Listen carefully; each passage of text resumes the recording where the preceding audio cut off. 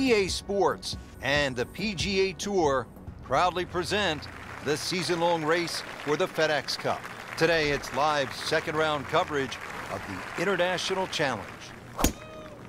He makes a great pass at the golf ball. It's powerful, but it's rhythmic at the same time.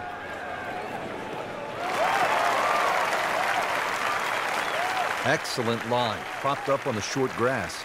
See if our featured player can do something right today. Yeah, when you're swinging well, obviously target looks as big as a barn, but on days like today, everything looks difficult.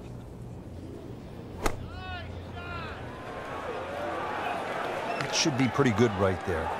On the safe side. Terrific golf shot. And now that for an easy birdie.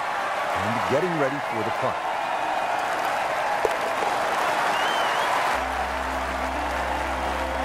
Has it. That's birdie. Back to the action here as we get ready to tee off at the par 3 8th. There are 5 bunkers surround this green that's perched up. The 2 really to avoid, they're on the right side. They're incredibly deep pot bunkers. That will be a great look at birdie. This would be nice. 2 straight birdies.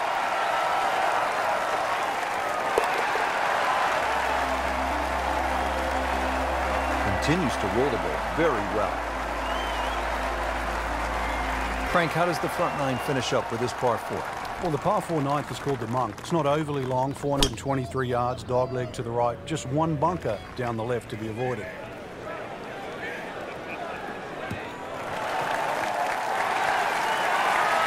Just an ideal lie, Frank. What can he do from here? Well, if he takes advantage of the tee shot now and goes at this flag, then he will certainly gain on the field.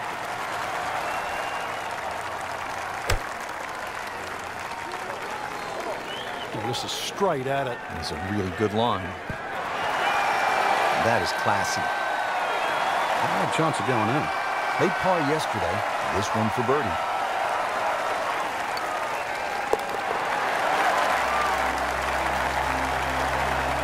Who knows? It is a 4-round tournament, setting himself up for a good weekend, maybe a great one. The young star makes his birdie.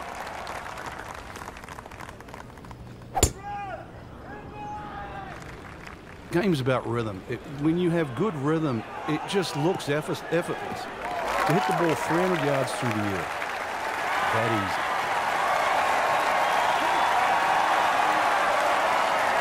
Frank, this is a position where the player is absolutely licking his chops here. Good chance to make a birdie. Yeah, this is when this game just looks like fun.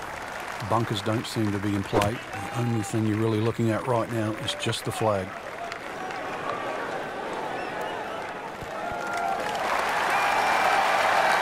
Early part of this second 9, a good approach shot. Now, pretty good chance for birdie. It's no snap, though.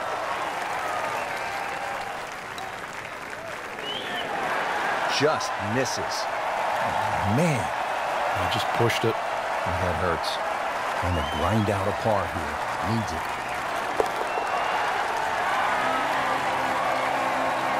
So has the par. Moving on to the next hole, and the lead, Frank, is very much intact. Frank, here at the 11th hole, what's the best line to take? Got to take it over the middle of that gorse on the left side. So it doesn't look too inviting, but that's where the fairway is.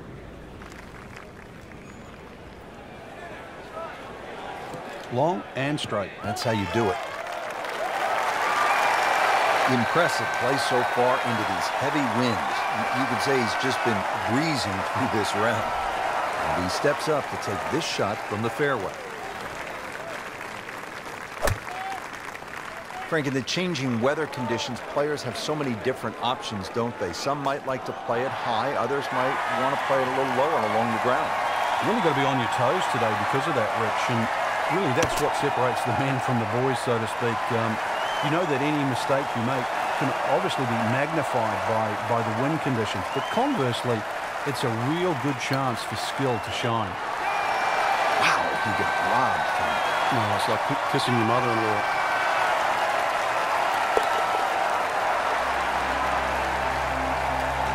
That's a bogey, but still in the lead.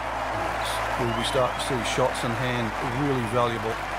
Frank, how do you size up the 12th hole here at Royal Troon? Well, first look at 430 yards, you'd think it'd be a rather easy par 4. But that's not really the issue. The issue is course right and left.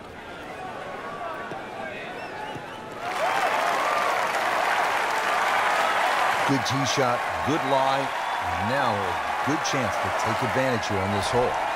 Second shot, good look at the green.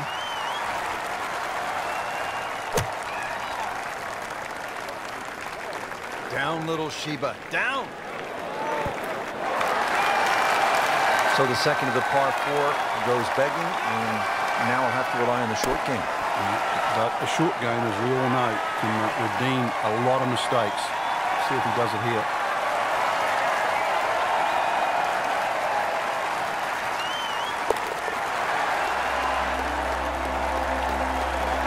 Workmanlike hole, he walks away with a par.